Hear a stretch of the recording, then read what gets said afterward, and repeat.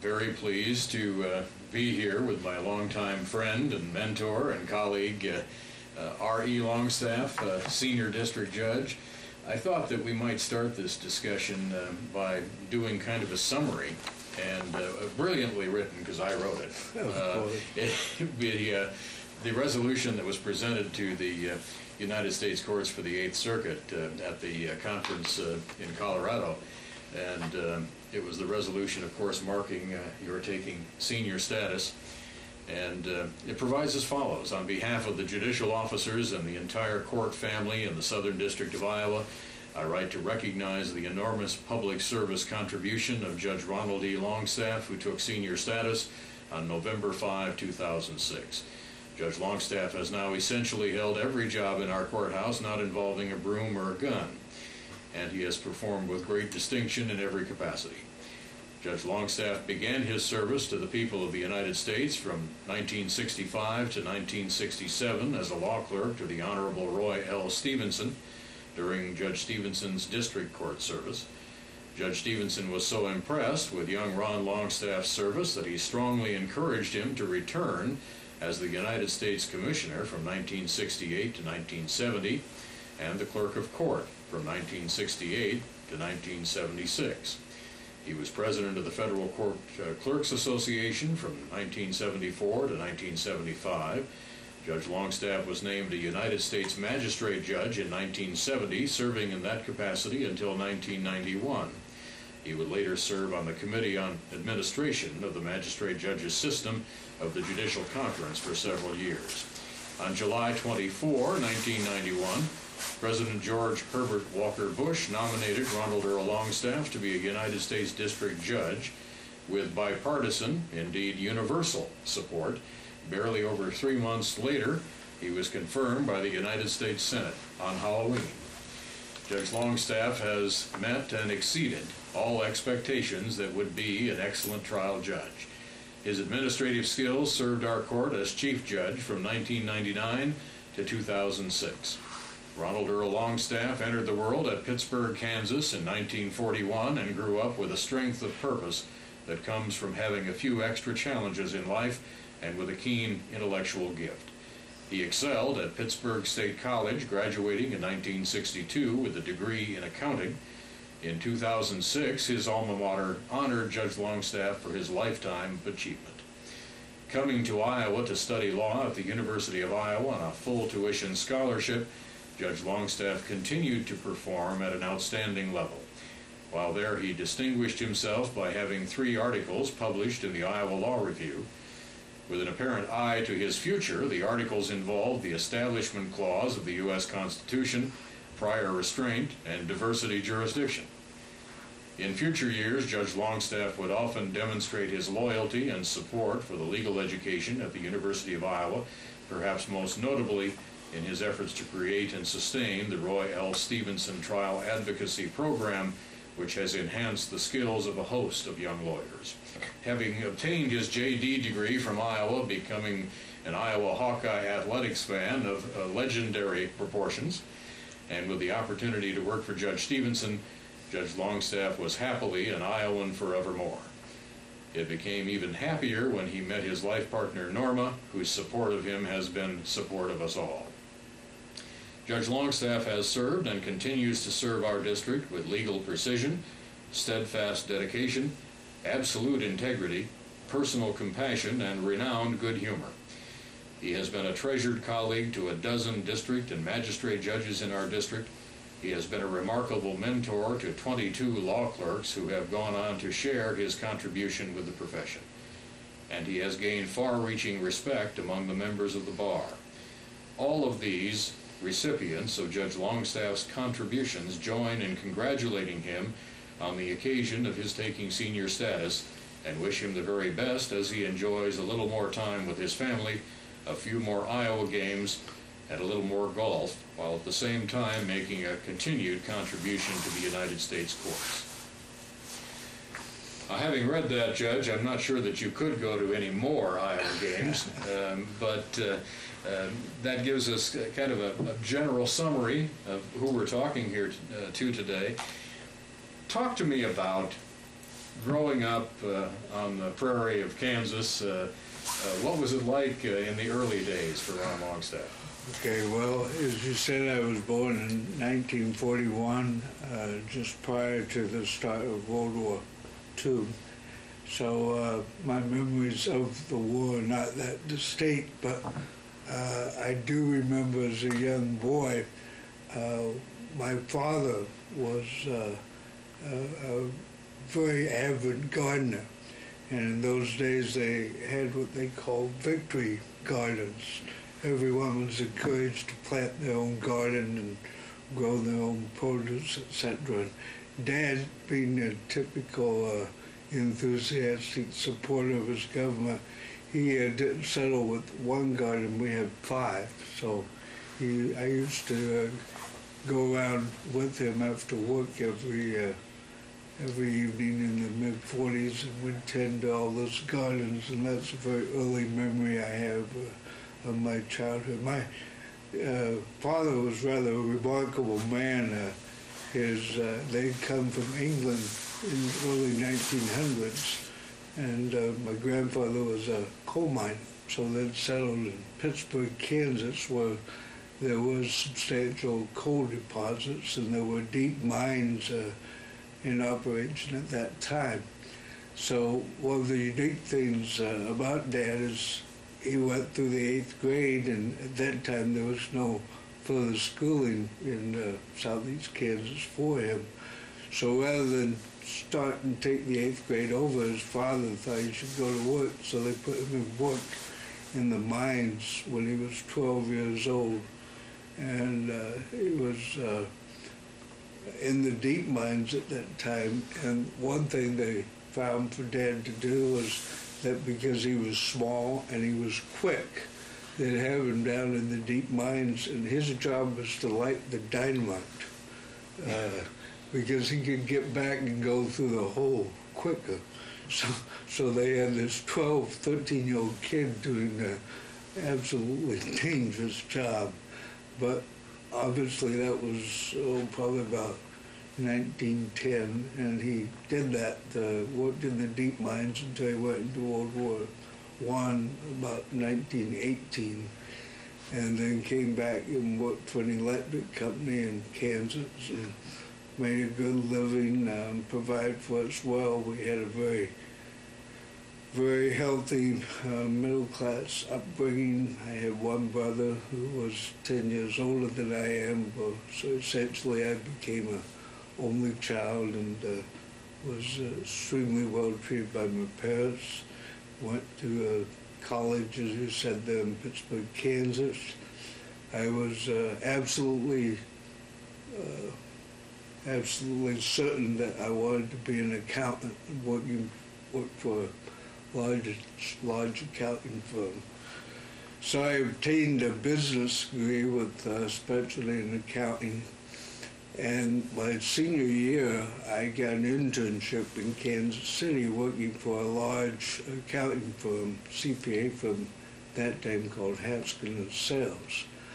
I did that for 4 months, and I came home to one of my close professors at Pittsburgh State and told him, I absolutely hate this life. There's no way I could be an accountant for the rest of my life.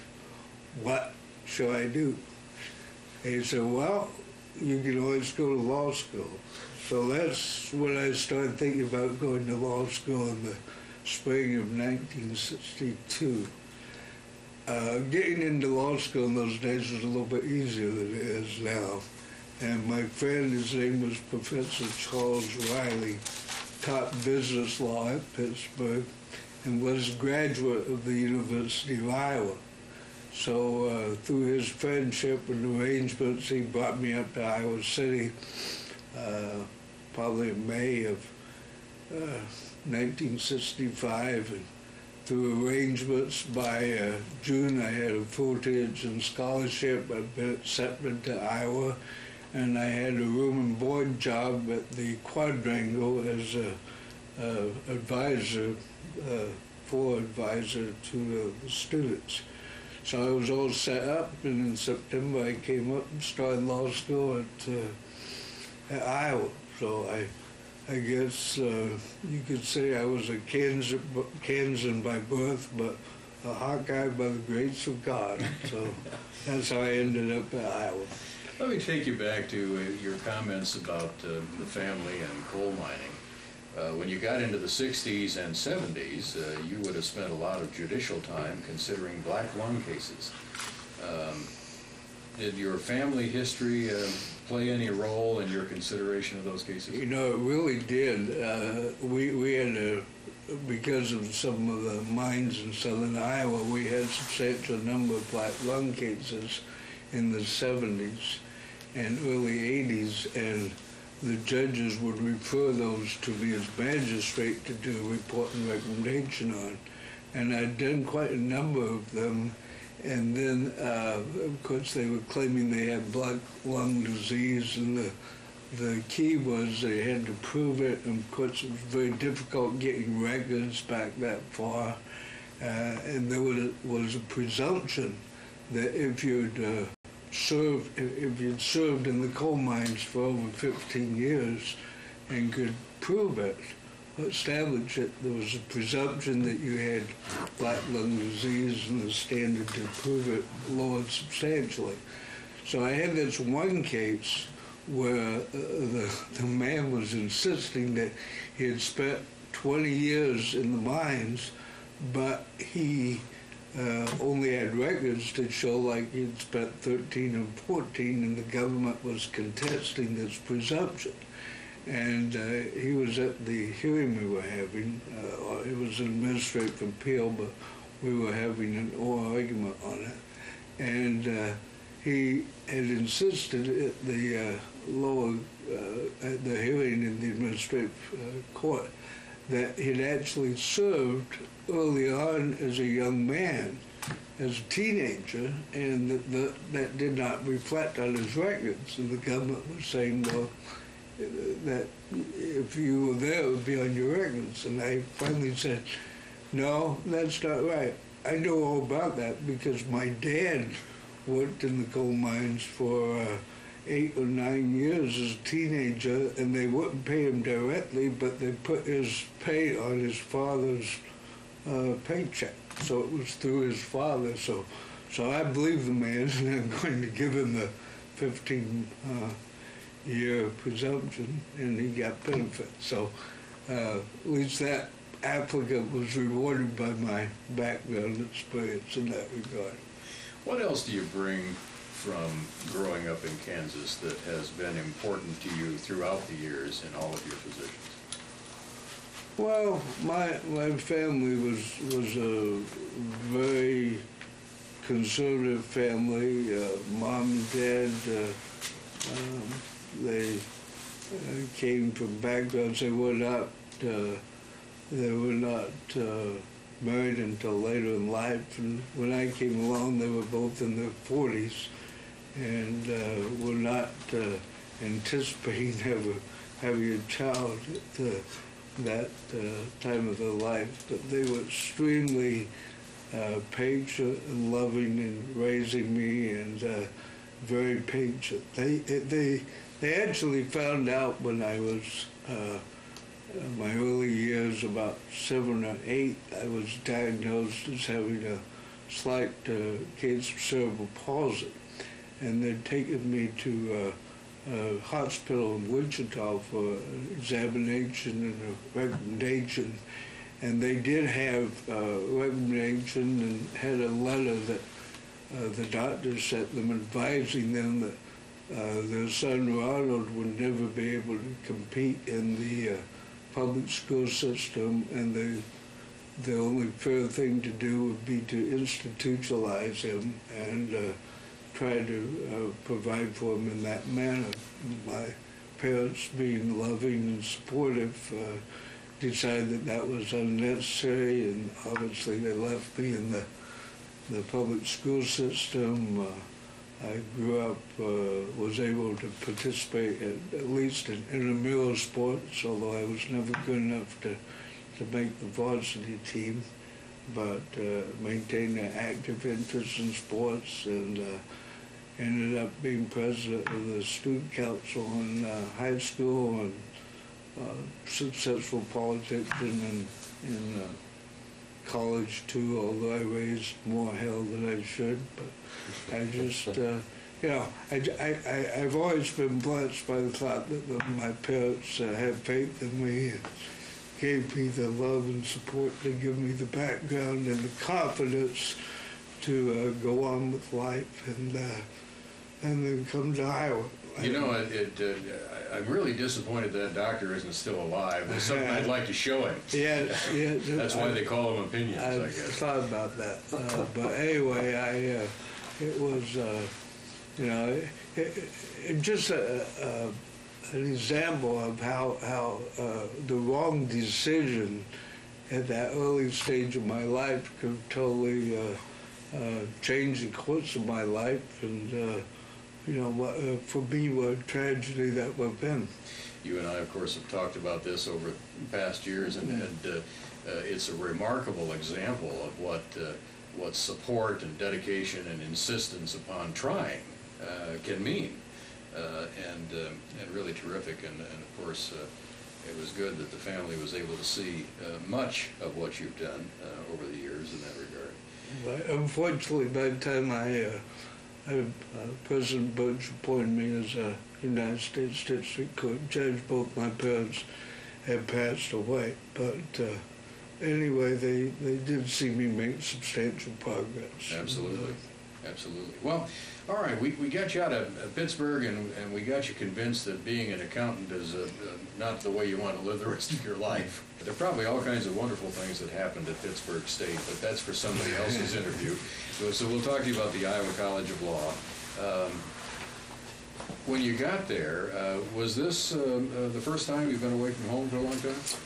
Right, other than, I attended some Sunday schools like at Kansas and went up and spent some at Wisconsin, but this was the first time I'd really left home, and even in college I lived at home, so I'd never really been out of that atmosphere until I came to Iowa in the fall of '62, and it was somewhat intimidating because I came to Iowa City literally without knowing anyone. And my parents brought me up, and I still remember them driving out from the quadrangle that evening as they were returning to Kansas. I walked into the dorm, and it was before everyone else had come because the advisors were there early, and it was a vacant dorm, and I truly wondered what my life held. Well, how fortunate for you that you were going to law school and you wouldn't have had any time for a social life anyway. Oh, that's true. Although we made a few. Now, you were published 3 times in the Law Review. Right. Now, is that a record? It's a record. I think it's been tied once. I think that there's been 2 students in the history of the Iowa Law Review that have had 3 articles published. And what happens is, as a freshman, they have a writing competition, and everyone, as a freshman, has to write a comment on a case. At least it was that way in '62. And then they selected 2 or 3 of those for publication. I had the good fortune of having one published, and then I had another comment article published as a second-year law student, and then also published a note that year. And then my senior year, I was selected as an editor of the Law Review and served in that capacity during the 3rd year. What really got your interest in law school? Well, like I say, it was desperation for something I didn't want to do as an accountant. But no, I think I had always admired the law and lawyers, and obviously seen the scenes of courtroom experiences, and pictured what it would be like in that capacity, and I guess it just was once I got there, I really became enthusiastic about pursuing legal education, and sort of trusted in the future that there would be a spot for me somewhere along the lines. Are there professors or subject matter in law school that really stirred you more than others? We were really blessed in '62, when I think back about the faculty we had at Iowa. It was really remarkable. Because Dean Mason Ladd was the longtime dean at Iowa, and he was a national authority on evidence and had written several textbooks on evidence. So he was a key factor in, and he was still teaching at that time too. Then we had Vestal, Professor Alan Vestal was an authority in the area of civil procedure, and then we had Jeffrey O'Connell, who later became renowned in the insurance industry, and he taught torts. That became my favorite subject. At that time it was a year-long course and was just fascinating. Professor Boyd, Willard Boyd, who later became president of the university, was teaching contracts for my first year, and I developed a close relationship with him. 20 years later, I guess around 1988, hired his son, Tom, as my law clerk, and Tom served me well for a year, and then went on as Judge Lay's law clerk, and has done fabulously well as a lawyer up in Minneapolis. But it was a remarkable faculty at that time, and they just made the law come alive, and really was a very unique, interesting experience.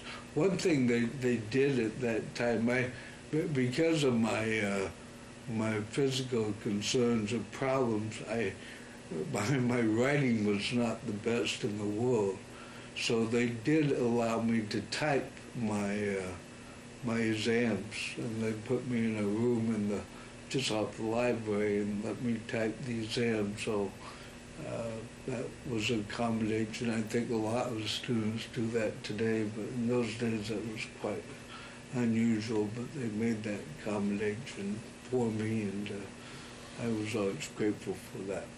Although I may have been better off if they couldn't read my answers. I don't know. Give you the benefit of the doubt. All right, you get to the end of that experience, and you're deciding what to do after law school. You ended up with the federal court in 1965, but was that an initial plan, or how did that develop? Well, I'd interviewed some law firms, both in Des Moines and Davenport, and actually did not receive any offers. And about that time, in those days, Dean Ladd selected the law clerks for the federal judges. The federal judges didn't even accept applications for their clerkships. It was Judge Stevenson, Judge Hanson, and Judge McManus, and each year they would take a clerk from the University of Iowa, and they just took whoever Dean Ladd sent them. And so things were a little bit different. Well, Dean Ladd called me into his office one day and suggested that I go clerk for a wonderful judge named Judge William Hanson in Fort Dodge, Iowa, and told me that was God's country and I would just fit in well in Fort Dodge. So I said that's fine. So I accepted the job because I never met Judge Hanson. This was about November of '64. And then about April of '65, the dean called me into his office and told me he had some bad news for me, that Judge Hanson had decided to retain his clerk for another year, and there was not a position available, and I no longer had a job. Well, one of my best friends, in fact, his name was Ronald from Longstaff, Iowa, had been selected to be Judge Stevenson's law clerk.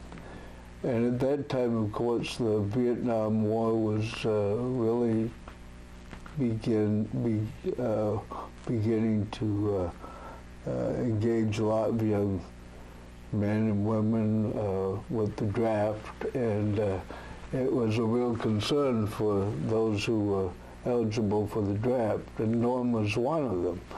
And Norm had been advised that his number was coming up for the draft. So Norm and I retired one night to the local pub known as the Annex, where law students spent a lot of time at. And by the end of the evening, I convinced Norm that his best option would be to join the JAG, or he'd end up carrying a gun in Vietnam.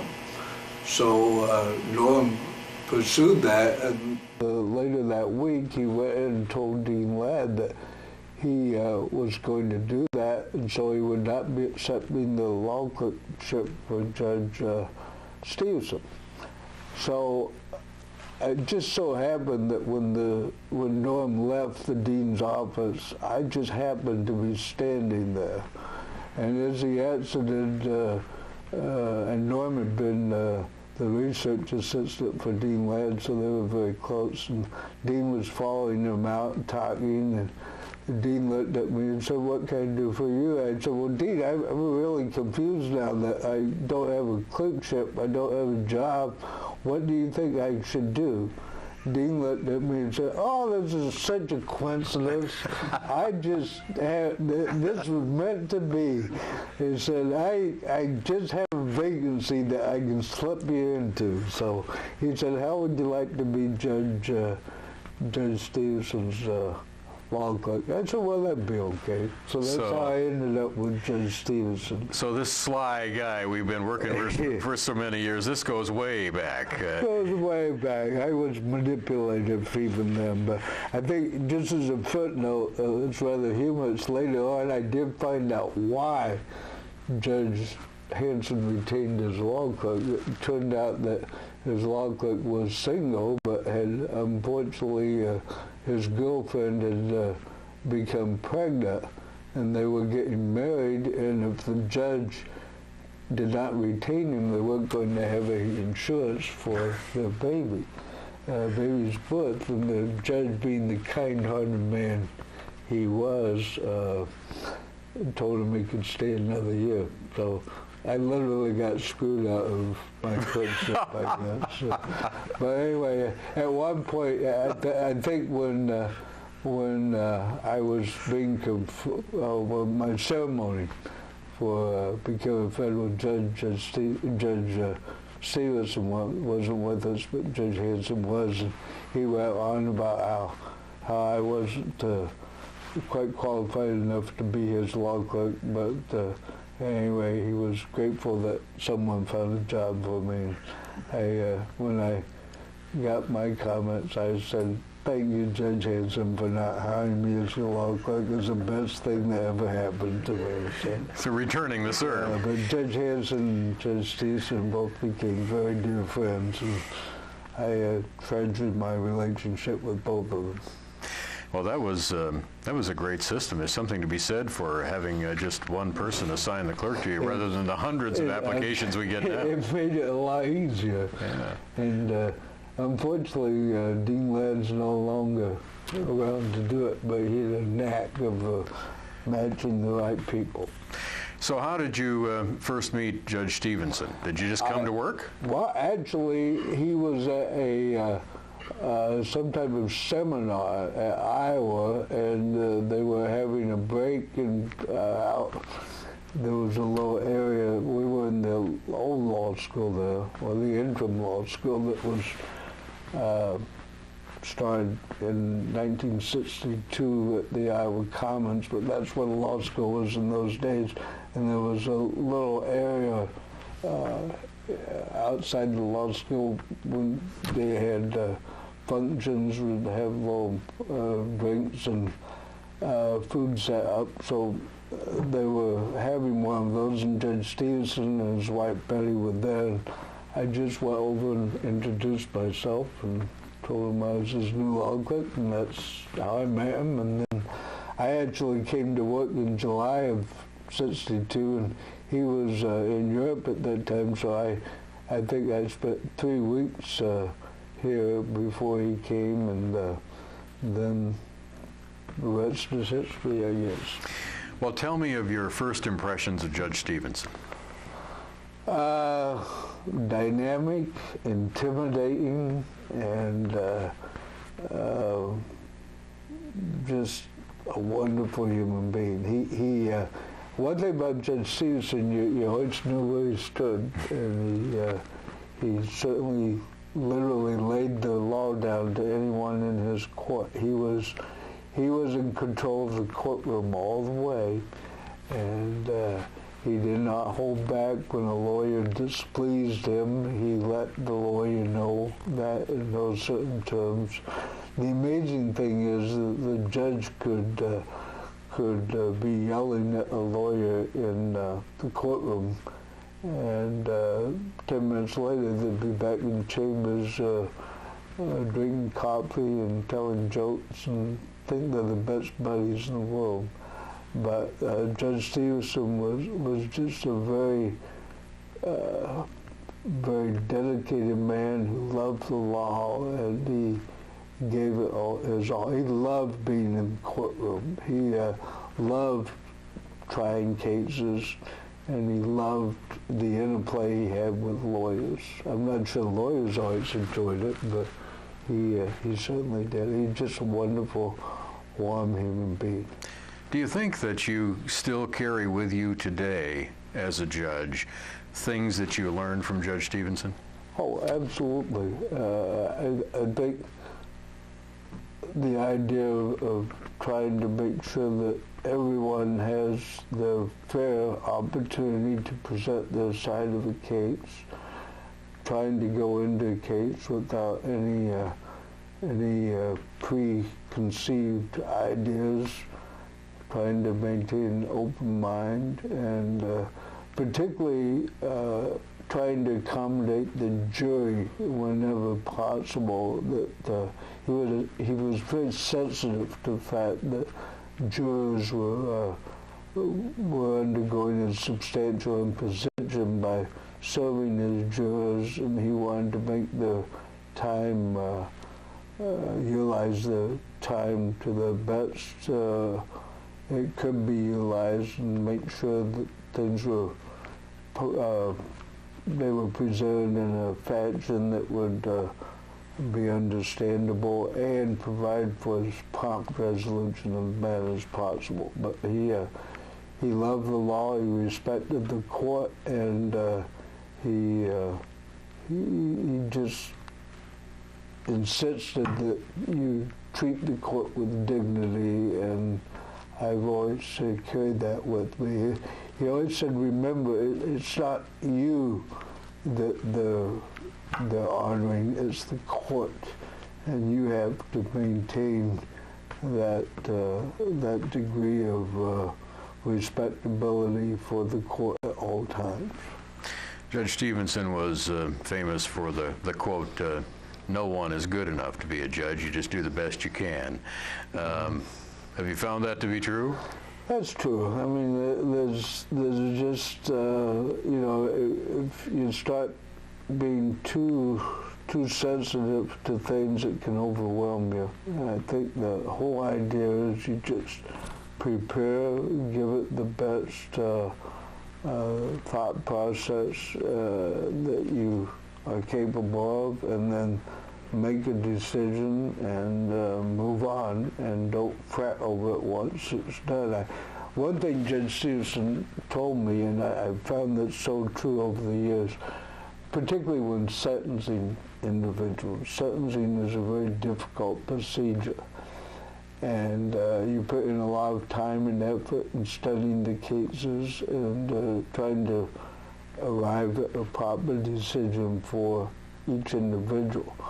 But what you have to do is, once you've done that, you have to move on and let it go, and not fret over whether or not you've done the right thing. And he taught me that. He showed me how to do it, and over the years I found it very helpful to do that, and also very critical. I have actually counted the number of people I've sentenced, but I think over the years now it's approaching probably around 2,000, and obviously there's some of those I remember, and, but there's you just got to let them go and move on and not worry about whether or not you did the right thing. You were here for a couple of years with Judge Stevenson. Who were the other law clerks you worked with in those days?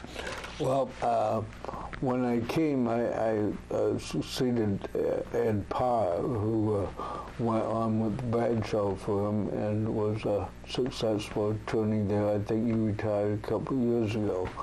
And then when at that time, the judge only had one law clerk, and then so I was originally hired to only be here 1 year.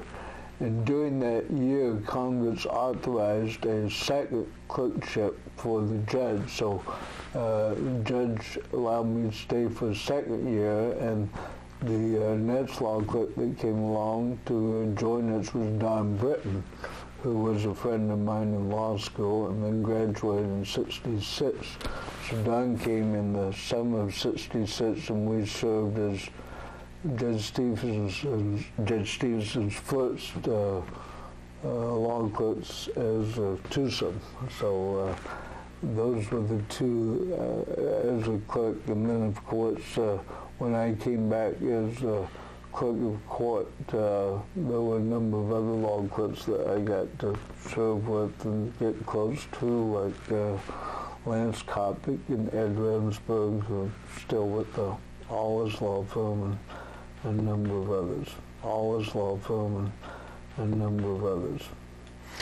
And of course, we'll talk a little bit later about the specific case that was involved, but much later in your career, Don Britton was at...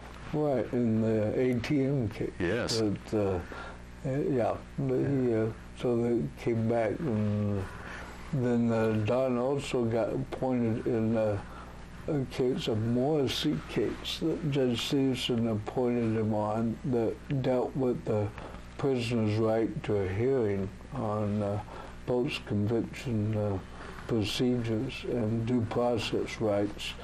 And that case actually ended up going to the Supreme Court, and Don got to argue that case in front of the Supreme Court and won it, and established some landmark law with regard to prisoners' post-conviction rights. Still stands as a signal case in that area.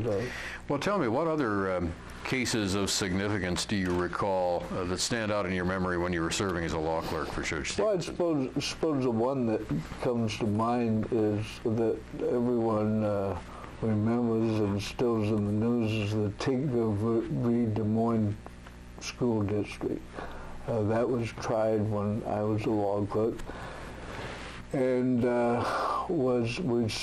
I sat through the trial, and it was a non-jury case, of course, so we wrote the opinion, and of course it was some young students who were attending Roosevelt, who during the height of the Vietnam War had decided to wear black armbands to school as a matter of protest to the Vietnam War.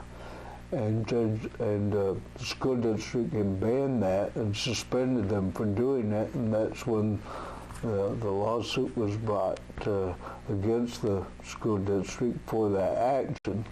It was a rather interesting hearing, and I think Judge Herrick, who was of course a lawyer at that time, but everybody still referred to him as Judge Herrick because he was a former state court judge, and Mr. Langdon and I think Ed Biddle were lawyers representing the school district, and of course Dan Johnson at that time was representing the Tinkers. And of course very interesting issues about the rights of students, First Amendment rights in the school setting. And Judge Stevenson did struggle with the case, but he was very concerned that the black armbands being worn in that setting would cause some disruption in the school district, because it was his concern that obviously there may be other people in the school who had brothers or sisters serving in the war and would cause hard feelings and disrupt the classroom and the school activities. And more or less on that basis, and deferring to the judgment of the school authorities, he thought that it was proper to enforce that rule. Well, the case got appealed, and the 8th Circuit actually affirmed the judge a 4-4 decision. And then, of course, it went up to the Supreme Court, and the Supreme Court, in the landmark case, reversed it. Was a 7-2 decision, and determined the case adversely to the Des Moines School District, and ruled that the students did have a right to wear the armbands. But I think this is an example, and it taught me a lesson too, is that I don't think that Judge Stevenson necessarily reached the wrong decision, but he did not have the record to support it. There was nothing in the record showing that there was any disruption, and as I recall, there really was very little testimony about the possibility of it. It just was something that the judge himself felt strongly about, and more or less used it as a basis for his opinion, but the record did not support it, and the case got reversed. But there's another interesting aspect to it, and I should have gone back and looked at the case, but if you go back and look at Judge Stevenson's opinion in that case, it's obviously published, there's a very interesting footnote in that opinion.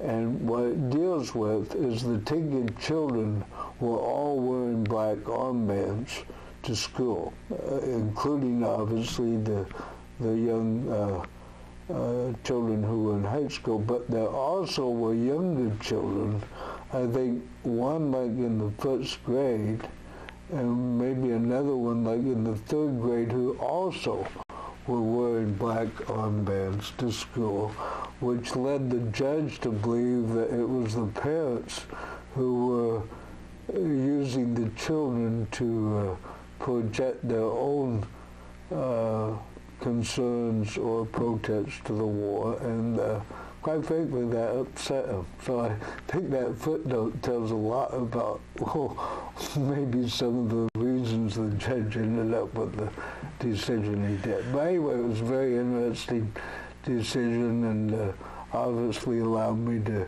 sit in on a very historical trial. Sometimes you have to look a little closer to figure out what the motivation was, and I'm remembering a case involving a draft dodger that occurred in that similar period of time. Do you recall that? His name was Stephen Smith. And at that time, it was becoming quite common for people to protest the war by burning their draft cards. Obviously, the draft was still in force in those years, and many young people were being drafted. So there was a student down in Iowa City named Stephen Smith who decided that he was going to protest the war.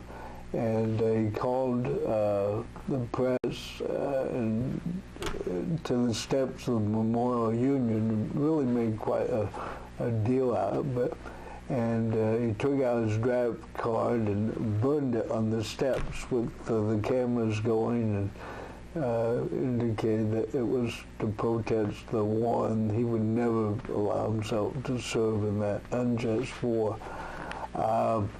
And this actually turned into the first case where someone was indicted for that protest. And obviously it came in the Southern District of Iowa, so it came before Judge Stevenson. And in that regard, there was a trial, and he was convicted, which was no surprise to anyone. But then the most anticipated event was what would happen to the young man in sentencing. And he sentenced, there was no mandatory minimum, but there was a maximum sentence of 5 years imprisonment. Might mention that Judge Stevenson had an extensive military background and served in the World War II, been involved in heavy fighting in Africa and Italy, fought Rommel in Northern Africa, had many wartime stories, and had served in the Iowa National Guard and eventually retired as a general. So he had that background of being very military oriented, so people were anticipating what he would do to this young man and how harshly he would treat him at sentencing.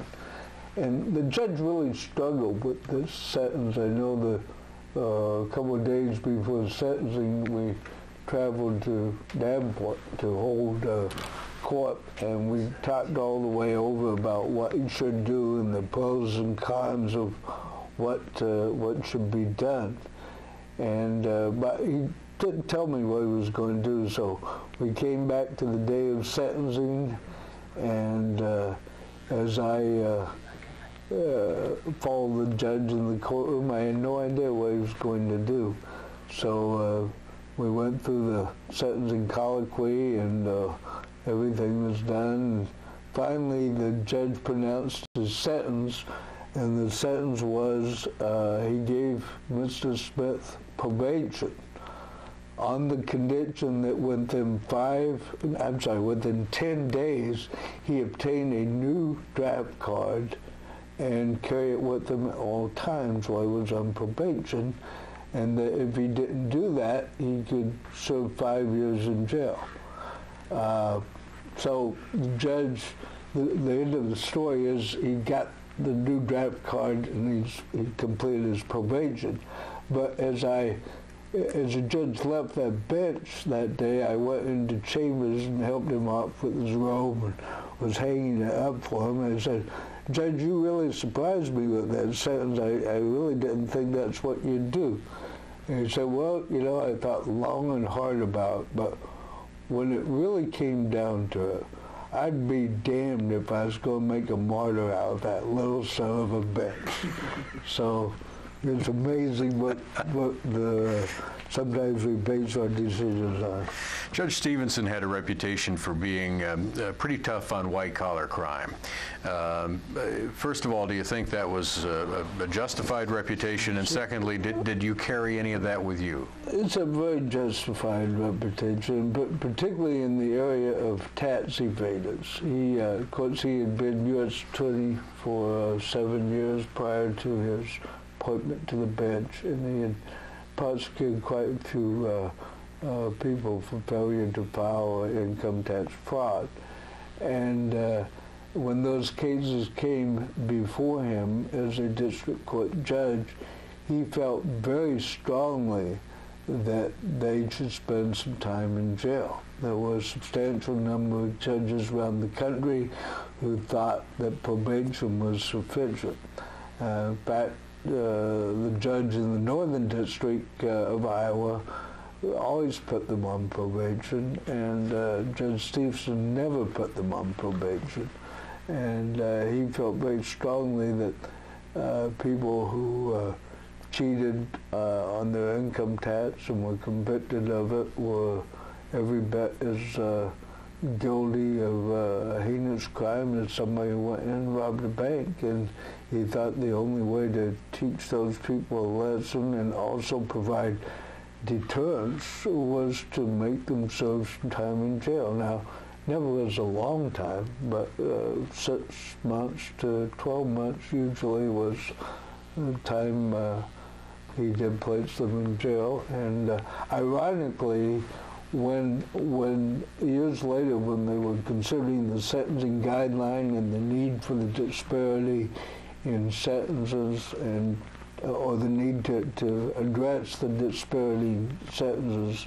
One of the examples they gave was the example of Iowa, where income tax evaders got one sentence in the southern district and one in the northern. So, no, he felt very strongly about that, and people convicted in his court of white-collar crime could count on spending some time in jail, and I was carried over. I've done the same thing many times. So in those days, if you were defending a tax evader, you wanted to find some way to get him into the Northern District. There was Mr. Ingersoll, who of course was a very prominent lawyer in Cedar Rapids, defended a lot of income tax evaders, and he did everything he could to get the case to the Northern District. But of course, the government had the last say in that so many times, because they could get the venue jurisdiction in the Southern District just by the fact, I think at that time the returns had to be filed in Des Moines. So they brought a lot of cases here. Recognizing, of course, that all of the cases that you would have been working on in those days were of significance, and we can't talk about all of them, but are there some others that you recall from that period of time that you felt were important cases, long-term? Those two are the ones that really stand out. Okay. So you left Judge Stevenson and went into private practice. So the federal court lost your attention for a little while. Not long, but no, I left in July of '67, and then returned in May 1, '68 to become clerk of court. So I went with a small law firm called McWilliams, Groats, and Kirtley that was over in the Hubble building. It was a general trial practice, and joined that firm in July of '68, and was getting involved in some trial practice at that level and enjoyed it. And you get a call from Judge Stevenson. I get a call. Well, actually, in December of that year, the firm merged into another firm, Williams and Hart. So we went from being a four-man law firm into probably a 12-person law firm, and things were shifting just a little bit. And so one of the partners I was particularly close with, Leo Groats, ended up leaving, and so things weren't going totally well in the practice at that time. And then in January, January '68, I got a call from Judge Stevenson, who suggested that his clerk of court and U.S. Commissioner, it was a combined job, was going to retire, and would I consider talking to him about that job. So I did, and came over. In fact, Franz Van Alstyne, and I probably should, I've got a picture of Franz and me on May 1 right here when that date when I was sworn in. Franz was showing me his desk, but I think Franz at that time was around '68. I was actually just turned 27 years old, so I became clerk of court and U.S. Commissioner at the tender age of 27. And you were replacing Franz, who was one of the great characters of the federal courts. He was a character. He was a U.S. Attorney for the Northern District in the 50s. At the same time, Judge Stevenson was U.S. Attorney here in the Southern District. And then when the Kennedy administration took over in the 60s, that ended that position, and Franz then came down and joined Judge Stevenson as his clerk of court and served there for 8 years. But he was a character, and in fact, he had prosecuted the last case in Iowa that resulted in a death penalty back in the early 1960s, I think, that a doctor had been kidnapped up in Waterloo and taken to Illinois and chained to a tree and killed. And Fonz did prosecute that case and ended up imposing the death penalty on the defendant. And I think until the recent case we had a couple of years ago from Sioux City was the last death penalty conviction in Iowa. In fact, was that the case that was actually the last execution in the state of Iowa? Was actually a federal execution? Right, but there's not been one yet since. Obviously, I think there's 2 individuals who've been convicted, and that's on appeal right now. So you come back to the federal court family as the clerk of court and commissioner, and I think it might be useful to have you give us a comparison of what the court organization was like then as compared to what it's like now. Well, when I came back in '68, it was remarkable what the courthouse looked like in those days as compared to now. First of all, it was a completely open courthouse. All the doors were open. You could walk into any door you wanted to, north, south, east or west, and no one would be there to inspect you to see if you had a weapon. But they were open from like 7 to 6, and there was no security posted at any doors. In fact, one of the problems we had in those days is, even in those days, we had people who would sleep under the bridges, the homeless, and they used to like to come in and use the bathroom and clean up about 7 a.m. As soon as the doors opened. And we made a compromise with them that was all right as long as they were out by 7:30. No one would bother them. So basically, in those days, the court facility in the courthouse was located on the 2nd floor. Judge Stevenson had his chambers there. The clerk's office was right across the hallway, and then down the hall was located the U.S. Attorney's office on the 2nd floor, along with the Marshal's office.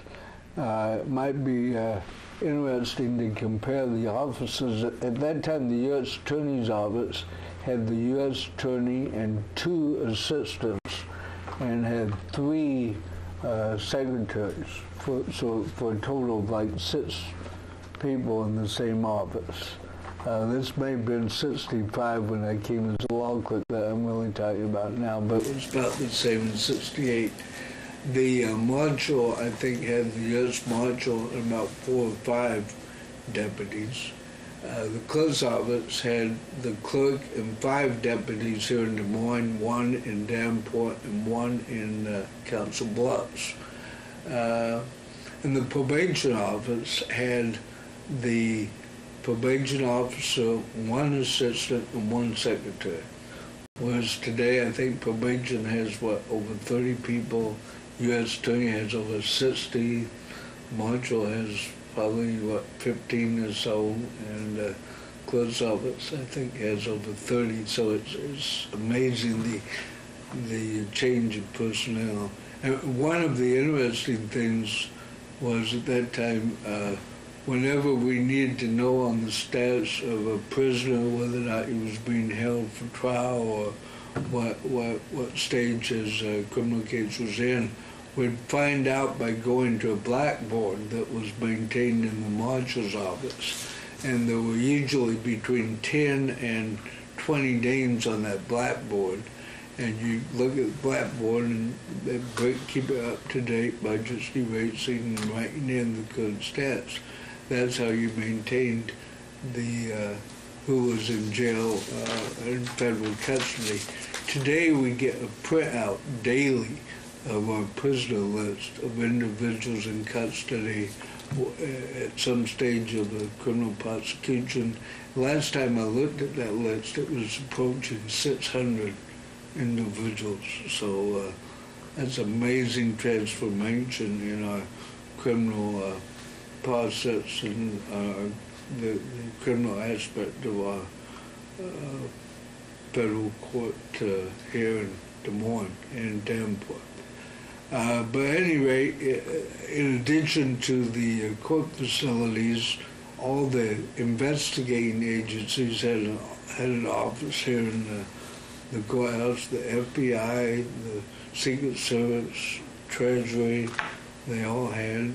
The DEA just created an office here in Des Moines in the late 60s, and they had an office here. The fourth floor was totally handled or taken over by the agriculture department. They had the entire floor. The weather, the National Weather Bureau had an office up on top of the fourth floor that has a little cupola up there that most people don't know about. And then actually on the ground floor we had a soil testing facility where the agriculture department was testing their soil. And then where we are today on this floor was the Internal Revenue Service, had the entire south end of the first floor. So it was and then of course they did build a courtroom for Judge Stevenson, and actually where you are now, Jim, on the first floor on the north side. So those facilities were under construction in the 60s. So, but that's how the courthouse looked, and the staffing of it was when I came back as clerk in '68. And now, of course, the entire building, with the exception of the Marshal Service, which is a necessary adjunct, the entire building is taken up by the court. Right, and agencies and U.S. Attorney and even probation office now has been moved into the annex, so it just cuts the parking lot. Was bankruptcy in this building? I'm sorry, bankruptcy was on third floor. Judge Stageman was actually in those days, they started calling them bankruptcy judges in the mid 60s, but when he was appointed, he was known as a bankruptcy referee. And in fact, he had a referee's shirt he used to wear every once in a while when he was feeling feisty, which he did a lot of times. And, but he was the referee at that time, had a small courtroom on the third floor, and the entire office was located on the third floor. People, of course, would understand the essential function of the clerk of court, although that was well in advance of the electronic sort of operation that we have today. But tell me about this position as United States Commissioner. Okay, well, essentially it did the preliminary criminal matters, issued warrants, conducted preliminary hearings if necessary, issued arrest warrants and search warrants, and did preliminary hearings and initial hearings for an arraignment. Like when they got arrested, they'd come in and the commissioner would be responsible for informing them of their rights and seeing if they had a lawyer, and if they didn't, arranging for the appointment of a lawyer. A couple of things about that that might be of interest is the commissioner was not paid a salary. The commissioner was paid by what he did. I think he got $4 for issuing an arrest warrant, and maybe $6 for holding an initial appearance. But it was a piecemeal job, and you essentially kept track of what you did, and at the end of the quarter or whatever, they give you a check based on what you did. And one of the real interesting things that I think we tend to forget about now is that in those days, there was no Criminal Justice Act panel, But instead, when someone needed a lawyer and could not afford the lawyer, the commissioner or clerk would simply call one of the members of our bar and inform them that they were now representing a criminal defendant. And we would call members of the Dickerson firm, the Toma firm at that time, and Bradshaw firm, and even the ones who were not trial lawyers. If they were a member of our bar, they were subject to receiving a criminal appointment, and many of them did, and of course there were a few protests, but they really, as long as they wanted to stay a member of the Southern District of Iowa, they had to take those appointments and complete them, and it really was done that way until the Criminal Justice Act passed in the 70s. And you not only did you not receive any money for your service, there was really no money available for any expenses you had. So it was quite a undertaking to be a member of the bar, and particularly if someone ended up going to trial, it would take a substantial amount of your practice. But that was part of being a professional and being a member of our bar, and for the most part, the lawyers willingly took them, and always did an outstanding job. And in 1970, the magistrate judge system became a part of the court system. The act actually passed, I think, in '68, and then Iowa created a United States magistrate system and actually appointed U.S. magistrates in late 1970. And I was appointed here in Des Moines. I was still, of course, clerk of court, so I served both as clerk of court and U.S. magistrate. Longtime friend in Council Bluffs, Dick Peterson, who had served as U.S. Commissioner since the late 50s, was appointed as a U.S. magistrate in 1970, and then we had one in Iowa City, one in Davenport, and one in Burlington. So I think there were 5 of us part-time magistrates who implemented the system at that time. Was there only one eventual full-time position? Yeah, we maintained that until 1976, and at that time they created a full-time magistrate position for the Southern District of Iowa. In fact, it was the first full-time magistrate position for Iowa, and I applied for and got that job. And the standards of getting the job were not quite as severe in those days. I think now it's, as you know, quite a process to apply, and there's committees set up and recommendations made, and a long list of applicants for that job, as it's such an outstanding job. In 1976, basically I got called to Judge Stevenson's chambers. Actually, by that time, Judge Stevenson was on the Court of Appeals, but he had always anticipated that that was a job that was coming along, and one that would be really a great fit for me. And of course, Judge Stewart had taken Judge Stevenson's place in 71, and then Judge Hanson was still here. So they were the ones who were selecting the new magistrate judge who it would be, and I don't believe it was open for applications. I think once the position was authorized, they just said, "Would you like it?" I said, "Absolutely," and they said, "You have it." So, rightly or wrongly, that's how I started as a U.S. magistrate and was sworn in on March 1 of '76.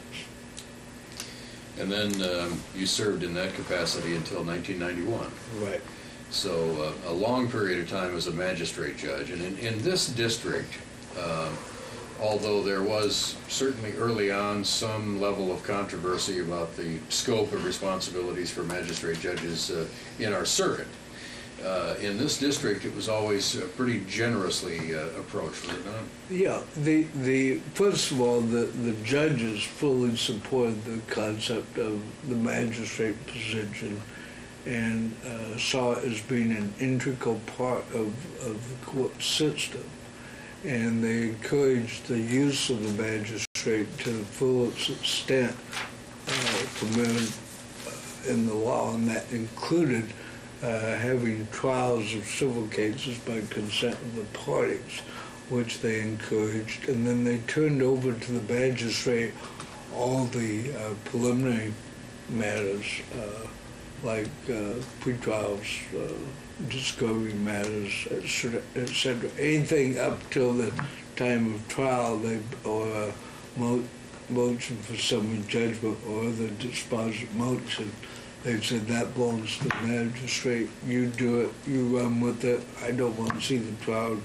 I don't want to see the case till it's ready for trial unless a dispositive motion is filed. So with those marching orders, I basically developed a system where I was doing all the pretrial work both here in Des Moines and in Davenport and Council Bluffs for the court. You may have some additional ideas about cases during that magistrate judge period that we should be bringing up, but there are a couple of them I want to ask you about. First of all, a judge judging a judge. The Siebenman case involving of course, judges normally enjoy judicial immunity, but on occasion they're asked to do something in their responsibility that is not a judicial act, but rather an administrative act. And so the question in that case is whether the judge was exposed to personal responsibility for his administrative acts. You remember Siebenman? Oh, very well. Very well. You were my law clerk, yes. Right? Yeah. And that was back in the late 70s. Yeah. Tell me about that. Well, there was a young lady, I think her name was Atchison, right? Yeah. And she was a probation officer, and she had been terminated by Judge Sieberman for what he deemed to be inappropriate activities. I guess maybe I forget all the details of what she was doing, but at least she was terminated. She sued him for sex discrimination at that time, and of course he claimed judicial immunity and asked that the lawsuit be thrown out. And my brilliant law clerk told me that probably didn't need to be wasn't supported by the case law. So I think basically what was decided at that time was that the act of terminating a probation officer was not the type of act that you were, and a judge was entitled to claim judicial immunity for. So the case went on to trial and was tried on the merits, and I actually determined that she was discriminated against, and she was awarded some damages. I can't recall. I'm not sure she was seeking reinstatement, but at least she was awarded damages and some relief. Well, that case generated a lot of controversy, and particularly among state court judges who were not very happy with my decision at all. And it did get appealed to the Eighth Circuit, and actually then got reversed, as I recall. And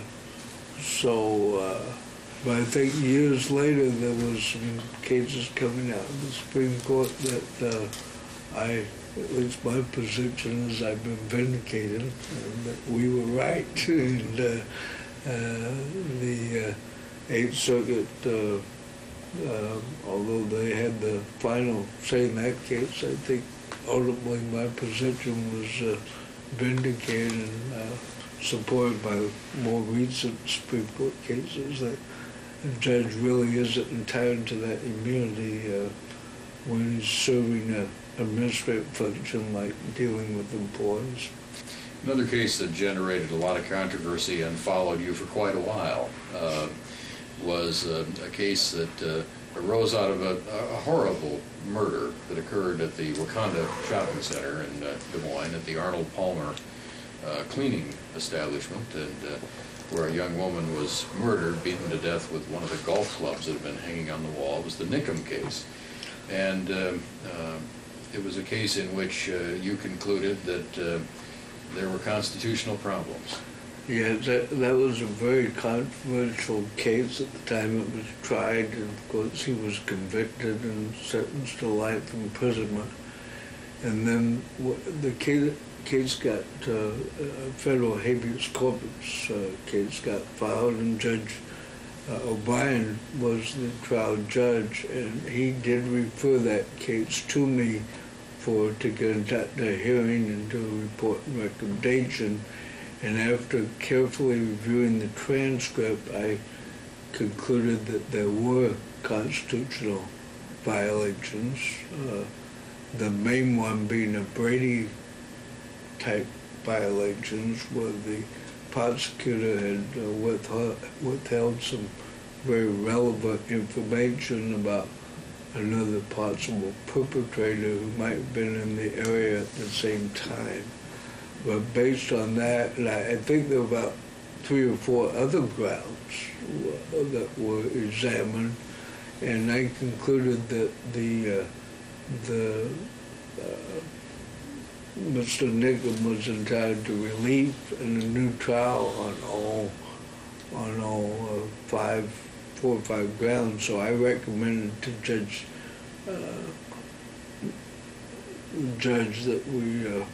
O'Brien that he adopt my opinion and that he actually grant a new trial, grant the habeas corpus, grant a new trial, and failing a new trial to release the prisoner. Well, needless to say, that was a very unpopular decision because there was very strong feelings about the murder, and it was aggravated by the fact that this beautiful young woman who was about 19 and 20 and had been severely beaten by the golf club and killed was also the daughter of an Iowa State trooper. So the law enforcement community thought, had even stronger feelings about that than normal. Well, it got appealed to the 8th Circuit, the decision got affirmed, so it was sent back for a new trial, which I really was not too concerned about because I felt on retrial that there was certainly sufficient grounds to convict him. Well, they started getting ready for the new trial, and it turned out that several years earlier, the clerk of court for Polk County was cleaning out the evidence room and had thrown out all the evidence for that trial. So the prosecutor, the Polk County prosecutor, really was limited in his ability to pursue the case at that late date. So what they did was they worked out a plea deal where I think he pled guilty to second-degree murder, received a sentence that then allowed him to be released, I think, a few years after that time. And I think he was actually released in the late 80s or early 90s. He's been living in St. Louis, or at least that's where he went. I don't know if he's still living or not, but I've been holding my breath, hoping he didn't do anything else while he's released. But interestingly enough, and you know this well too, that at the time of my nomination to become federal judge in 1991, they were doing the investigation. In fact, they had selected me to be the pick, the Justice Department had, and they were finalizing the process. And all of a sudden, I get this call, and from Justice, and essentially was, what the hell did you do in the Nickham case? And I guess they were getting some pressure from people saying that, this guy, that if you point him, he's going to let all the murderers out of Fort Madison jail. But fortunately, we alleviated the concerns, and they were able to go ahead with the appointment. But obviously, some people still, 10 years later, felt pretty strongly still about that decision I made, because they certainly raised it with the Justice Department in protest to my appointment. Now, there was, as we referred to in passing earlier, and particularly from Judge Lay, the late Judge Lay, there was some resistance to a lot of authority being exercised by the magistrate judges in those days, but you tried a lot of cases. I did. I was very pleased that the lawyers seemed to accept me as a trial judge, although I think that some of them were a little hesitancy at first. But I got a substantial volume of consents during my 15 years, tried a lot of cases, a lot of interesting cases. During one year in the 80s, probably 87 or 88, I actually tried 22 civil cases by consent during the year, which volume-wise, as I look back, astounds me, because I think today, civilly, last year I think I tried 2 civil cases to completion, jury trials, and I dare say if we take our entire judicial resources now with 3 district court judges and 3 magistrate judges, I'm not sure. We try a lot of criminal cases, but I'm not sure we tried 20 civil cases if we put us all together. But it's been quite a change in the volume of civil litigation in our court that actually goes to trial. But I feel very fortunate during those 15 years I got to try a lot of great cases with a lot of great trial lawyers in it. Well, we want to talk in some detail about your service as an Article III judge, and in the process of doing that, let's start with the fact that you didn't become an Article III judge the first time you tried. No, what were the prior occasions? I'm a believer in the saying, if at first you don't succeed, try again. So, but I know that the first vacancy I applied for was in 1978. So I would have not been quite 40 years old yet, but there's a vacancy occurred when Judge Hanson took senior status, and at that time we had 2 Democratic senators, and they decided to let the bar nominate potential applicants.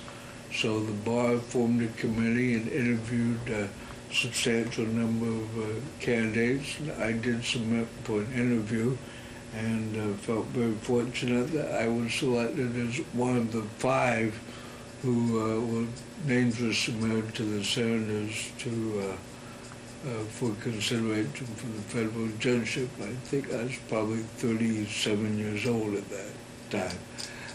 But the other candidates were Judge Don O'Brien from Sioux City, Judge Harold Viator from Cedar Rapids, Mark McCormick, who at that time was a lawyer here in Des Moines, and Mark Schatz, who was in practice with I think the Dickinson firm at that time. So those were the 5 names that were submitted.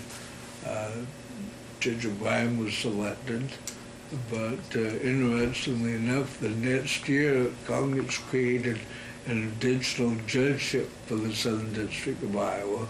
So there was another opportunity to submit names. I applied again. Same committee, same interview process. Came up with 4 of the same names as they'd selected before, including mine. And then to replace Judge O'Brien, who obviously was a sitting judge at that time, they selected Claude Freeman. And those 5 names were submitted to the senators. Obviously, at that time, Judge Vieira was selected and became a judge, I think, in '79.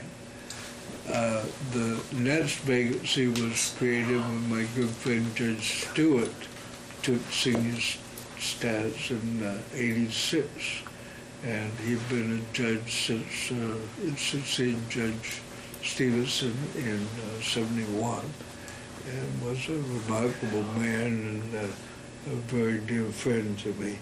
But he took senior status, and I did apply for that vacancy, and at that time, Mr. Wiley Pillars from eastern Iowa, and Clinton, wasn't it? Clinton, Yeah. You're right, Clinton had the firm over there, and Dick Turner from who was U.S. Attorney applied, and I applied, and the 3 of us were selected to have our names submitted to justice. So I again made the list, but again the result was the same. They selected Wiley Pillars to be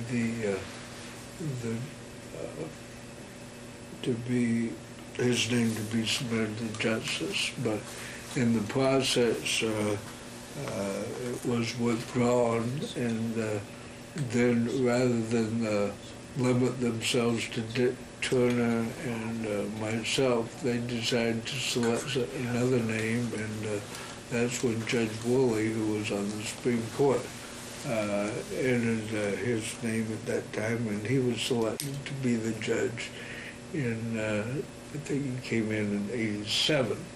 So I was 0 for 4 at that point, but fortunately there was another judgeship created for Iowa in 1991, and this was a judgeship that was divided half towards Northern District and half towards Southern District, because at that time Judge O'Brien was serving as a half-time judge in the Northern District, half-time judge in the Southern District, so they decided to eliminate that position and just give each district half position, so they'd no longer be in shared position. So Judge O'Brien, of course, was in Sioux City, so he opted to take the position in the Northern District. That created a vacancy here in Des Moines. And I, again, for the 5th time, applied, and that time I was 50 years old, and again made the list to be submitted. I guess for me the 5th time was charmed, because I was selected. That time the other names were Judge Lawson, his name was, and then from a trial judge from Clinton. Pelton. Oh, yeah, Charlie Pelton. Charlie That's Pelton. right, yeah. So those 3 names were submitted, and we went through the process. All went into Washington and were interviewed by justice, and then I was notified that they'd selected me and went through the process. And as you said earlier, in November, I became federal judge and fulfilled a dream I'd had for a long time. The process at that time, I want to talk about a couple of things. First of all, in those days you were interviewed at justice, and you went into Washington to do that, and you spoke earlier of your disability that isn't a disability. That I remember the fellow at justice looking at the sheet and saying, "Well, it says here that you have some disabilities. when does that happen? Now we were able to deal with that without too much trouble. He ended up deciding there was no issue there. But I have to have you share, after you had interviewed at the Justice Department, just to bring it up to speed, in those days, I had been your law clerk, and your law clerk at the time was married to a insurance executive of some note, and when we went into Washington for this occasion, you had a limousine. Right. When we went in for an interview, and I was fortunate to have you and my current law clerk there to support me. And she brought along her husband, who always decided to travel in style, and wherever he went, he had a limousine. So when that day we met for breakfast, when the day I was interviewing, I think three of you went over to have breakfast with somebody in the Senate, at the Senate dining room, and at the same time I went to the Justice Department and was dropped off in a limousine, which I wasn't sure that was the proper way to make an impression or not. But anyway, I got there, spent the whole morning through interviews, and talked to a lot of lawyers, and the last person I talked to was a non-lawyer, but he was in charge. He essentially was in charge of the appointment process as the political arm of the Justice Department. His name was Murray Dickman, and he was from Pennsylvania, and he was really a character. And from the minute I walked in, we just hit everything off right. Everything went well. Every question seemed to click, and we just did everything right. And I knew I was in good shape because I knew my other two individuals had been selected, had been in for interviews the previous week, and he was looking to see the names. He said, I don't know if those other two have been in for interviews or not. I can't remember whether they're here. So he looked at them and said, yeah, I guess they have been in. So I felt pretty good about the process. But at any rate, we finished it, and then by pre-arrangement, I met you and my current law clerk, Lainey Van Orsdale, and her husband, Bill. We met for lunch at the Abbott's Grill. Abbott's Grill, okay. So we were there and were having lunch, and lo and behold, Murray Dickman, who I just talked to, who I knew was going to be the key to my whole future, walked in. And he happened to be with a very attractive young lady, right? Yes. And a blonde. And I made a step decision that maybe I better not push the issue, and we just let him walk by to see us. We had a delightful lunch, assume he did too. But anyway, as we exited the building, or the grill, we had the limousine waiting for us. We got in, and as we were leaving, we noticed that Murray was just staying on the corner with this attractive blonde, and a fond farewell, and they went their own separate ways. And the limousine took us back to the hotel. And we, as we approached the hotel, Lainey just said, I forgot my purse at the grill. We're going to have to go back and get it. So I said, well, you're here. Why don't you and Jim just drop me off at the hotel, and we'll see you later. So you and I got out of the limousine and started walking to the hotel. The limousine drove off. I took about 3 steps towards the hotel, and I was face to face with Murray Dickman, who then looked at me and said, oh, not bad transportation for a little old magistrate from Iowa. And I said, You know, that's really something, Murray. My law clerks think so much of me, they made sure I had this transportation to make sure I wouldn't, I'd be comfortable in a big city. So he said, well, that's great. I said, by the way, Murray, I just saw you over at the Edwards Grill. You looked like you were having a pretty good time. He said, yeah, you know something? It's the first person I've talked to all day that didn't want to be a federal judge. And I said, yeah, Murray, and I bet if she wanted it, she could get it. so about a week later, Murray was out to Iowa. Drake was having the annual banquet, and Attorney General was what, Thornburg? Yes. Thornburg was the guest speaker. And Murray Dickman had actually been there that day. Well, and was with him, and we were all invited to the banquet.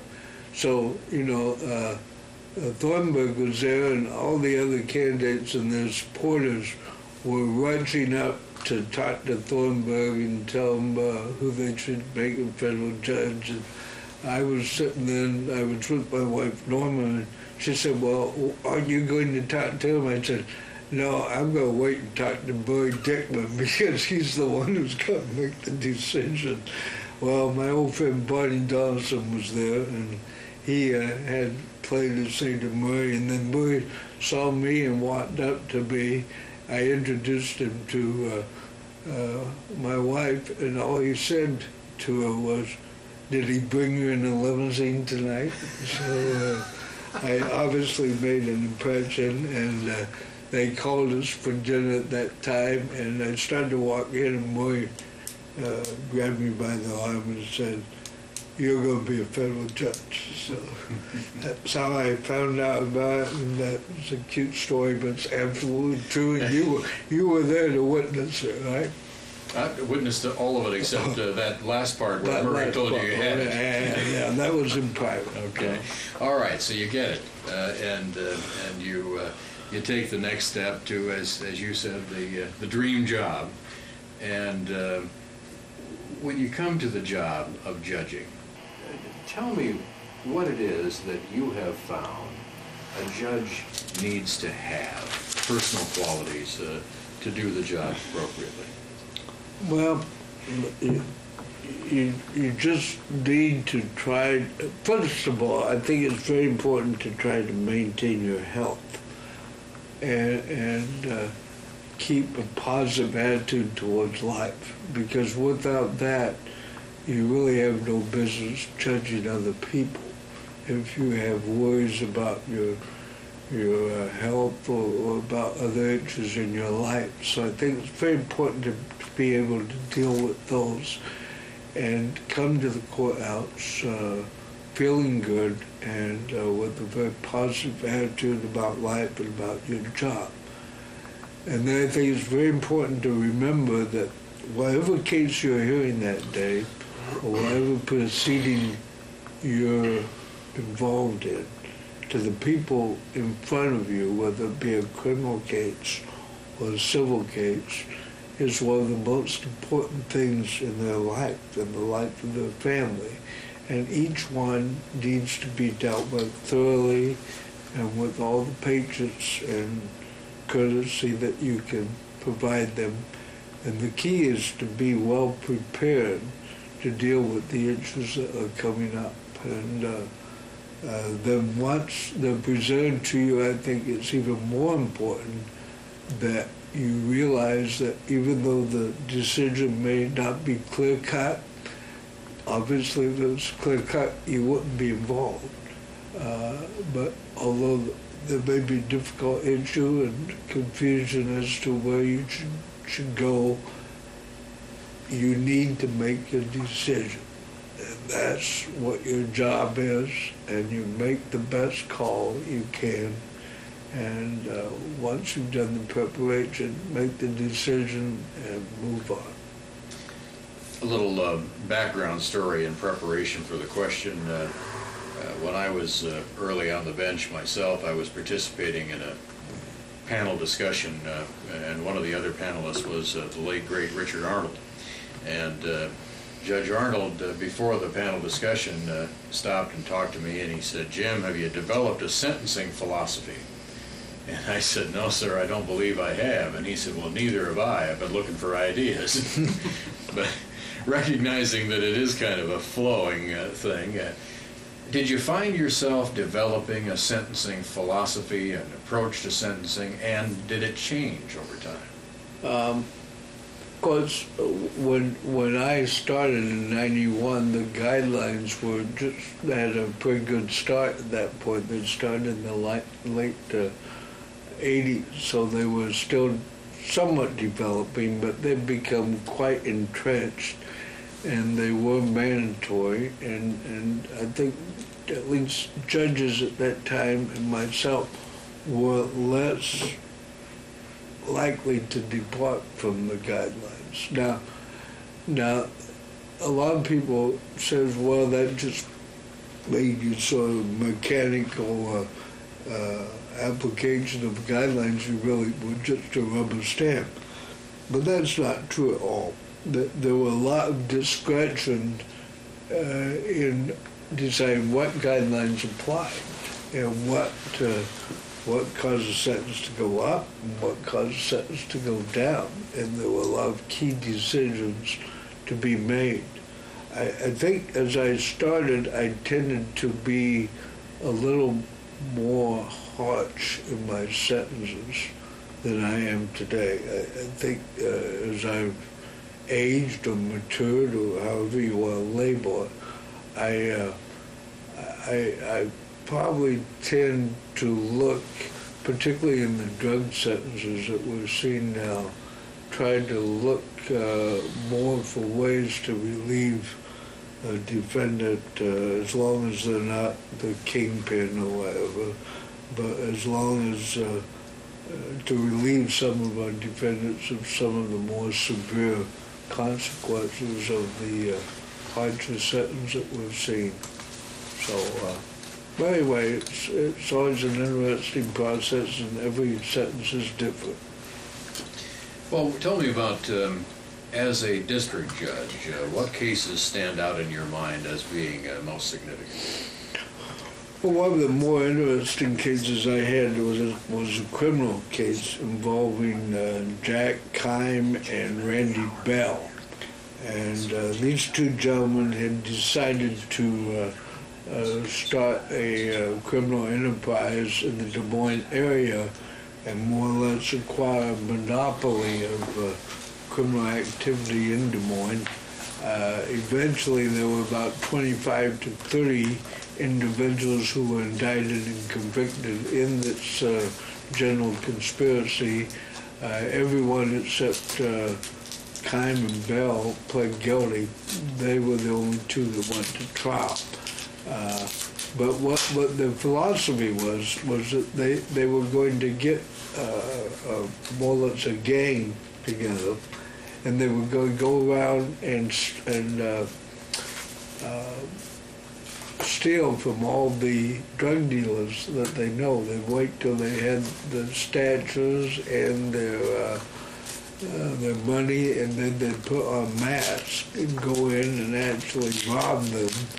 A lot of times at gunpoint, and several times with pistol whip them, and steal their drugs and money, and in essence try to put them out of business, and then take over the customers. One of the incidents I remember involved that Randy Bell had been in charge of going down to New Mexico and robbing some Mexicans of like a large quantity of marijuana, multiple pounds, I think well over 100 pounds of marijuana. And in doing it, they completed the robbery, but then they wanted to teach the Mexican in charge a lesson and warn him not to not to retaliate or come after them. So they got him in the back of a van and decided to cut off his finger. So Randy got on top of him and was cutting one of his fingers off. And about this time, the the gentleman, for obvious reasons, lost total control of his bowels and everything else, and created such a mess that they got disgusted before they got the finger off and just threw him out of the van and severely damaged it. But this all came out at the trial. So, I mean, this was the type of activity they were engaging in, and we had many instances around Des Moines where they were engaging in the robberies of the various crooks around Des Moines. Actually, I often thought that maybe we should let them operate for another year or so, and they pretty well cleaned up the city for us. But anyway, they were indicted. We ended up having a 4-week trial, very interesting, very contentious trial, and a lot of funny stories came out of it, but eventually they were convicted, and probably by Project Kine and Randy Bell were two of the most dangerous criminals I've ever dealt with. And I did give them one. Randy, I think, got 50 years, and Jack got 70 years. So hopefully we won't be seeing them out anytime soon. There were a couple of funny things that happened during the trial. One of, in fact, this Mexican who I just told you about, who testified, who has finger partially severed, he was asked to identify the defendant who did that to him, and he pointed the finger right at Joe Bertogli, who was representing Randy Bell. But so that caused a little dilemma. It didn't look too much alike, but and then two of the key witnesses for the government, of course, had already pled guilty and were incarcerated at the time they testified. They were being held in the Dallas County Jail, which was a rather small operation in those days, and I think it was 95 when we had the trial. And on weekends, all they had at the jail facility, they had like maybe 12, 15 prisoners, and they had 2 female guards in charge of the facility during the weekends. And it turned out, as we got through the testimony of these individuals, that the defendants' lawyers discovered that the 2 witnesses were actually, during the weekends, being let out of the cells and having sex with the female guards out in the Dallas County Jail, which led to some interesting issues at trial, and also arguments about what the government was willing to do to keep the witnesses happy so they would testify in a proper manner. But it was a very interesting trial, and they get appealed and affirmed, and it was one of the trials I remember. We spoke earlier of Don Britton and the fact that he was involved in the case involving the automatic teller machines. That was a fairly significant case in terms of its impact. Right. It turned out Iowa was one of, but it may be only one of 2 states that did not let banks place ATM machines off-site. In other words, in the malls, prey meadows, what have you. And they had what they called the Shazam system, which they were quite proud of, and had maintained very strict control of the ATM industry. And a bank out of Utah challenged that because they wanted to place ATMs, I think, in Sears stores. And so they challenged the Iowa law, and Don represented the bank, and the case came before me, and I initially found that the Iowa was a state regulation that was properly within their purview to regulate, and ruled that they could maintain the system, and that did get appealed to the 8th Circuit and got reversed on a 2-1 decision. I had decided on motion for summary judgment, and it got as I say, reversed on 2-1. Decision came back to me, and in the retrial, and Don was still with the case at that time. At that time, I decided, with proper guidance from the Eighth Circuit, I decided that the state did not have that authority, so I essentially threw out the regulations on the ATM machines, and now we have them all over.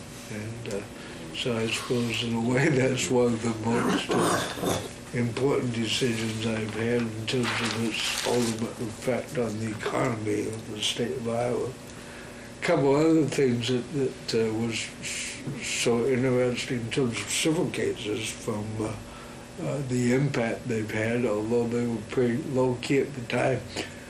When they started building the bridges out on the interstate, on George Mills Parkway and on 74th Street, that essentially both lead to Jordan Creek Mall development. The environmental group called Thousand Friends, they challenged whether or not they had properly complied with the environmental impact laws. So they had a lawsuit highly contested over whether or not those bridges could even be built. And I heard that case, and I allowed them to go ahead with the construction. And similarly with the M.L. King Parkway, they challenged that too, and I again allowed that construction to go on. So when I cross all those bridges, I think, well, probably my decision allowing those to go on has certainly had an effect in the economic development of Polk County and Dallas County over the last 10 years. Whether that's good or bad, I'll leave for others to judge, but certainly does bring to mind that we really are dealing with real issues and real effect on the people and property around the community. Do you have thoughts as you look back on the years that you've spent on the bench of problems in the system, things that have concerned you, made you uncomfortable? Oh, well, I guess I've more or less tried to operate within the cases I'm assigned to, but I think the problems as a system, and even within the courthouse, I see are that judges are all different, and we all come at things from a different perspective.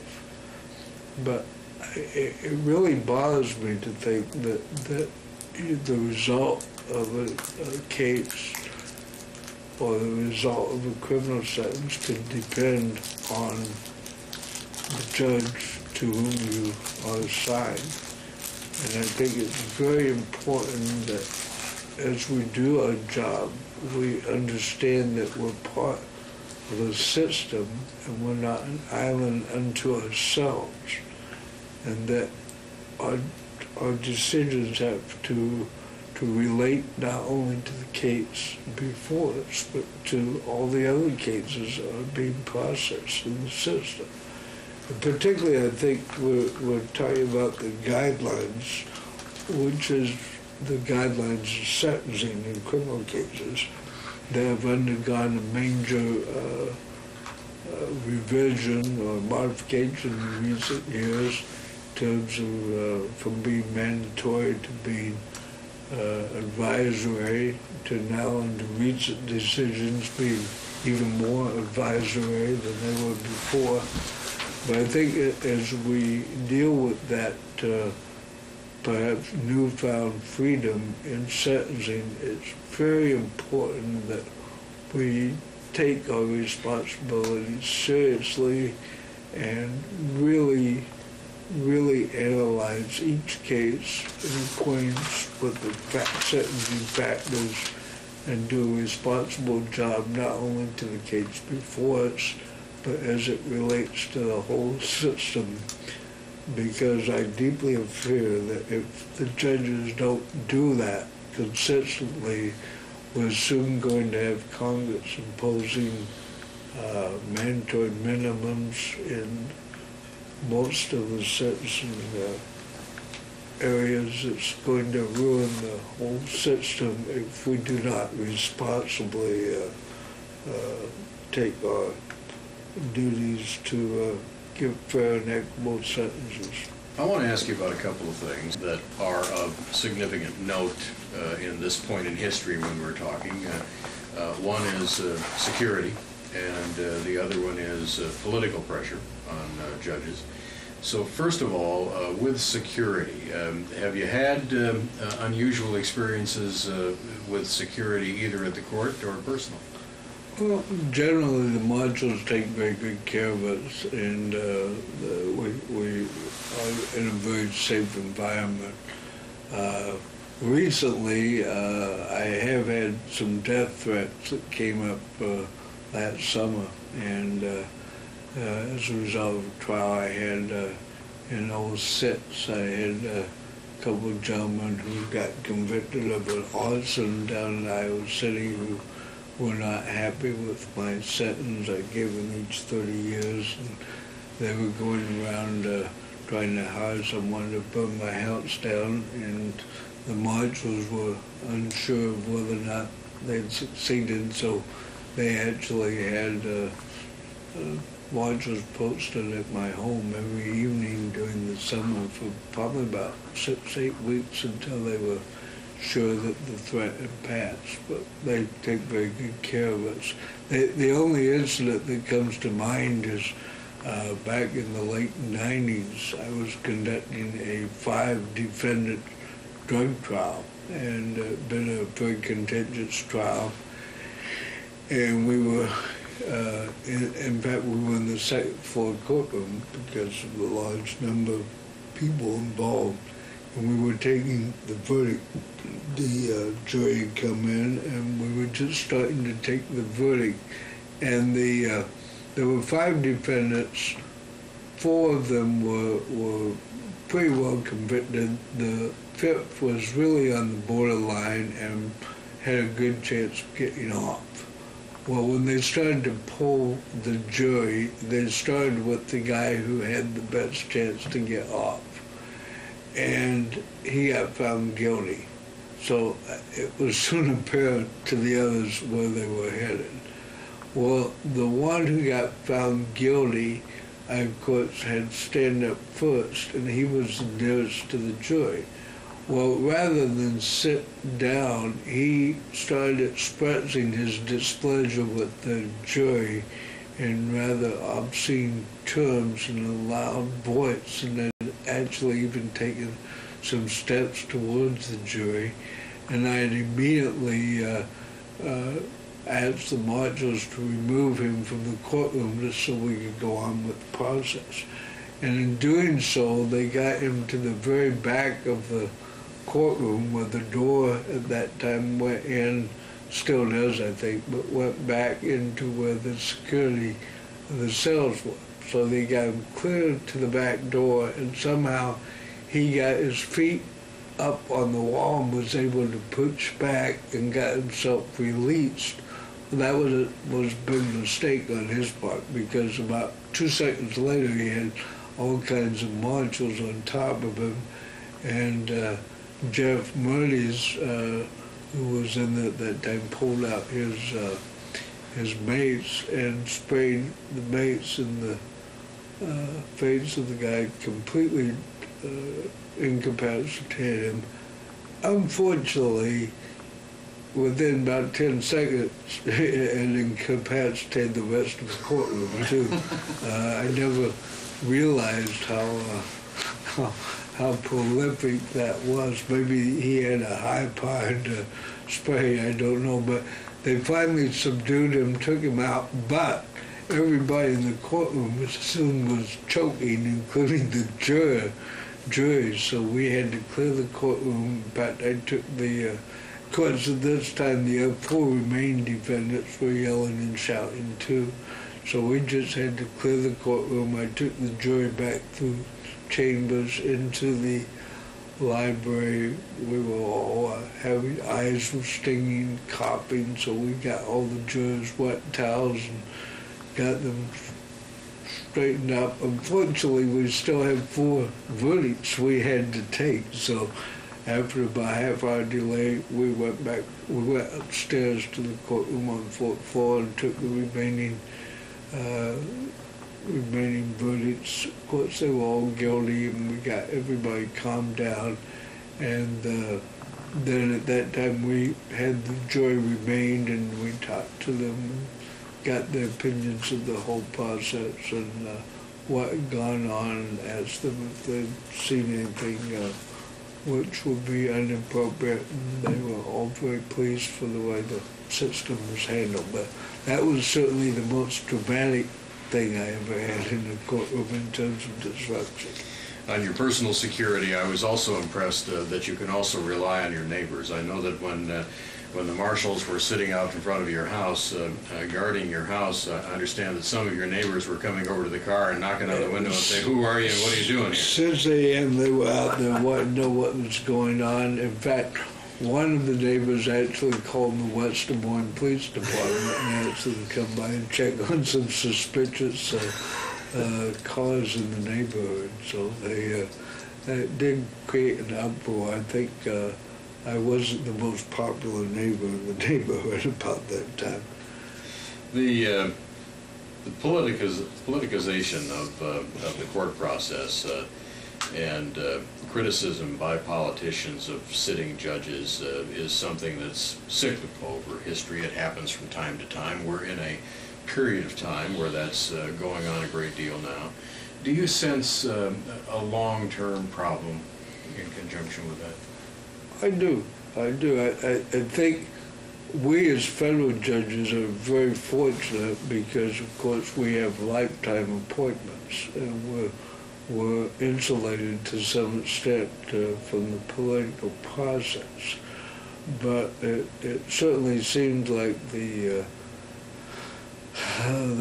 judges seem to be a popular whipping boy or whipping girl for the politicians who like to point out some of the ramifications of our decisions. And the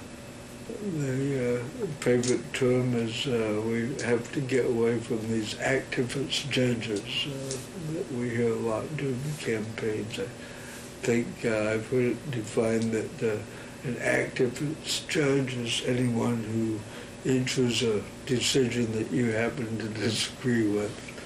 But I think it's important that the institution of the courts and judges be respected in our society, and that people think that when they come to a courthouse, they're going to be treated fairly and impartially, and that the judge or jury who hears their case will give them that type of consideration and render a fair and impartial decision. And I think the politicalization of the attacks on the judiciary erodes that respect and tears down the institution, and I think the politicians who are doing it are terribly irresponsible. And I think we've seen this here, even in Iowa, where there have been some very controversial decisions, particularly on same-sex marriages, and the attacks and personal attacks on the judges who made that decision, in my opinion, are just outrageous and irresponsible. And I think the politicians too often are trying to make hay with an issue that they think is temporarily going to be advantageous to them, and they're not considering the long-term damage that they're doing to the system. How would you like people to remember your service as a judge? I would hope that when I do uh, well, I am remembered wherever we spent. I guess I'd hope to be remembered as, I'll give up on anybody remembering me as a brilliant judge. I've never tried to be a brilliant scholar, so we'll put that one away. That was not my goal in life. If I've achieved anything, I guess I would like to be remembered as someone who gave fair, impartial decisions and gave it the best I could and gave it my all. That's about all I have to say, I guess. We're right back to Judge Stevenson's, no one is good enough to be a judge, you just do the best you can. Well, I guess the bottom line is I hope they can say, well, he really did the best he could. And that was pretty damn good. Thank you. Okay, thank you. The Bridge Builder by Will Allen Dromgoole. An old man, going a lone highway, came at the evening cold and gray, to chasm vast and deep and wide, through which was flowing a sullen tide. The old man crossed in the twilight dim. The sullen stream had no fears for him, but he turned when safe on the other side, and built a bridge to span the tide. "Old man," said a fellow pilgrim near, "you are wasting strength with building here. Your journey will end with the ending day. You never again must pass this way. You have crossed the chasm deep and wide. Why build you the bridge at the eventide?" The builder lifted his old gray head. "Good friend, in the path I have come," he said, "there followeth after me today a youth whose feet must pass this way. This chasm that has been naught to me, to that fair-haired youth may a pitfall be. He too must cross in the twilight dim. Good friend, I am building the bridge for him."